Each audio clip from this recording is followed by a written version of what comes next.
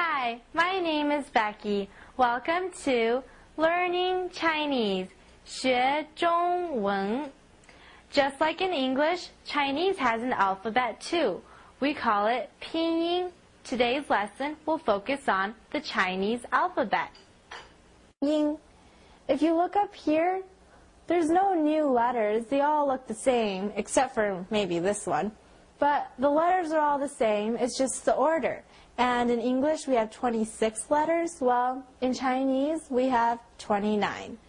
So this is just a general overview of the entire alphabet. I'll break it down so we can get the pronunciation down. The first four, we have bo, po, mo, fo. We break it down like this because these four tend to have the same endings. Or right here, so you substitute the first one. B sound, bo, p, po, m, mo, and last one, f. Fo, bo, po, mo, fo. The next few, we have de, te, ne, le, ge, ke, he. And this one, once again, they have the same kind of ending, like an sound like you're saying duh. Well, and you just substitute the first letter in. So you have D, D, T, T, N, N, L, L, G, G, K, K, and H. H, D, T, N, L, G, K, H. And then we have J, Q, and X. These are going to sound really different from the English pronunciation. So we have G, Qi, Xi. The ending sounds are in E. You have to pull your mouth back and really make that sound. E. So you have G, Qi, Xi. And then we're going to have Z, C, S. For these three, it's almost like you're dragging their individual sound out. Right here I've written like Z, S, S. It's like a buzzing sound, but you have to make sure that it comes out long enough to have the sound. Z, C, S. And then W and Y. Wu, E, Wu, pronunciation down here, and E, almost like you're going to say eek, but without the K sound. E, Wu, E. And then we have these. Well, you're going to say, wait, but we already went over these. We went over all of these letters already. Why would you combine them together? Well, the truth is, in Chinese, these three pairs are used a lot. Like, you'll see them at the beginning of words all the time.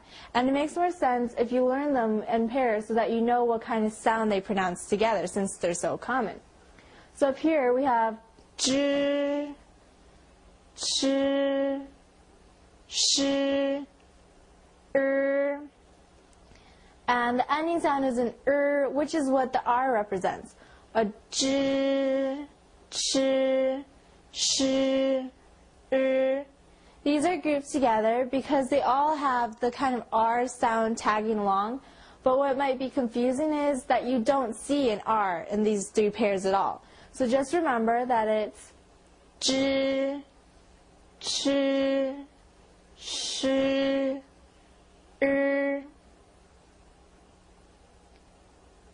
And now we've got our vowels. A, E, I, O, U in English. A, E, I, O, U but then we have this one, which is not very common. So for A, O, A, E, U, and then E.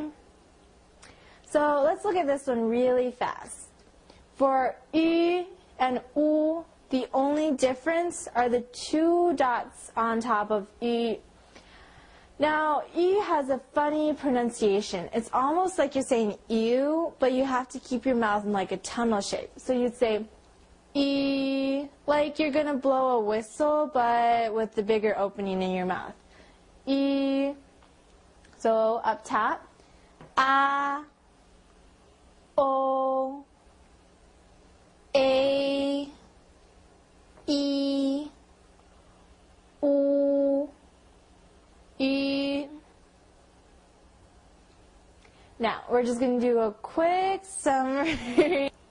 Okay, now we're going to do a quick summary of the entire Chinese alphabet called Pinyin. So we're going to have Bo, Po, Mo, Fo, De, T, N, L, G, K, H, Ji, Qi, Xi, Z, C, S, Zhi, Chi, Shi, A,